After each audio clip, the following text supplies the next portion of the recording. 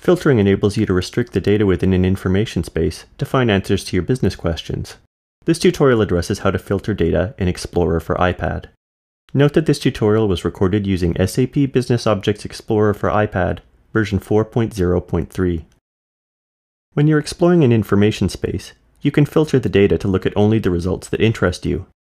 For example, to look at the results for the state of New York only, tap New York in the State facet. A state filter for New York now appears in the Filters panel.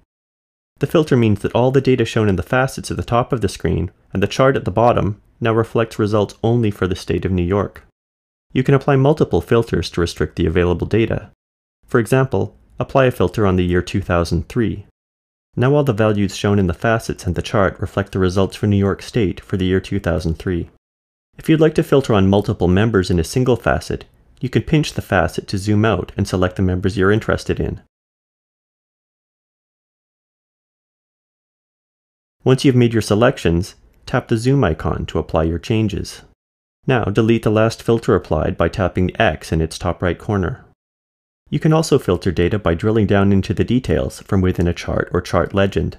Tap the bar, data point, segment, or legend item you're interested in, and then tap the zoom icon, or the X to cancel your selection. To select multiple members, you can tap multiple items before tapping the zoom icon.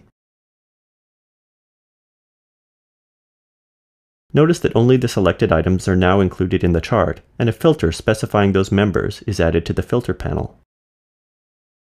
Another way to filter on multiple items in a chart is to drag to select an area.